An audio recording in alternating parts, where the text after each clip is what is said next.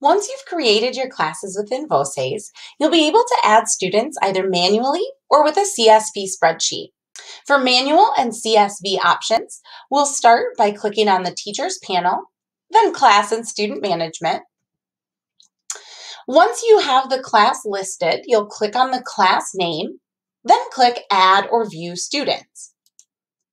From here, we'll have the option to do either a quick add or CSV. Quick add is the same as the manual add, and that will let you just type in the first and last name of the student along with the user ID. If you leave that user ID portion blank, the system will assign an ID to the student.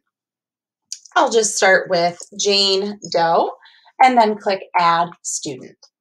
You can see that adds the student to the list. Now with the CSV, we'll go ahead and click CSV Add. Again, this is if you have a spreadsheet of your students' names.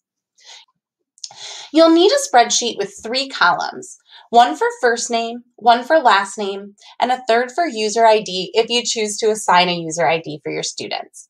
Again, if you leave that blank, the system will create a user ID for the students. You'll also want to make sure your students' names are on one line, so it'll go just one student per line of the spreadsheet.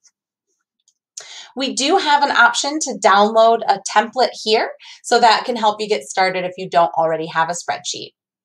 If you do have a Google Sheet or an Excel document, you'll want to make sure you save that as a CSV before proceeding. Once we have our spreadsheet ready to go, we'll click on Step 2. That will take us to choose our spreadsheet file. I'll click Choose File. From here, I'm going to choose third hour students, but you'll choose whatever your spreadsheet is titled.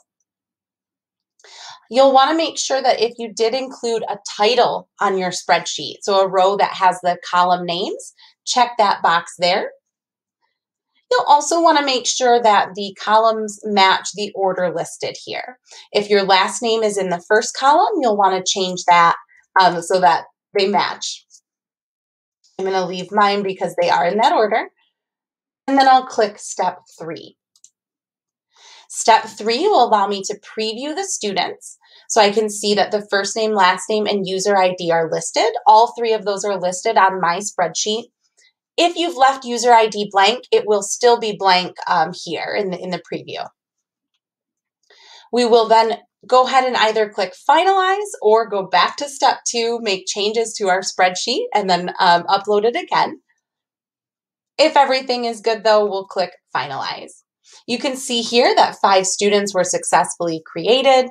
And once I refresh my student list, I will see all of those students listed, where before I only had 5 students, I now have 10.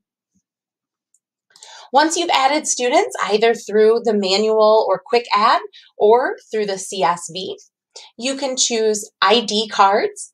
That option will open up a new tab, which will allow you to print and hand out the ID cards in person. Of course, if we are virtual or if we're sending those via email, we have the option for the ID email list.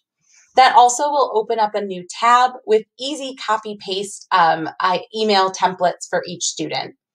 You will still need to email those manually outside of VOCES, but it's very simple to do once you've added the students. You'll see some other options here, and to learn more about different ways you can manage your students in VOCES, please see our video titled Class and Student Management. As always, if you have any questions, don't hesitate to give us a call or email us at info@vocesdigital.com.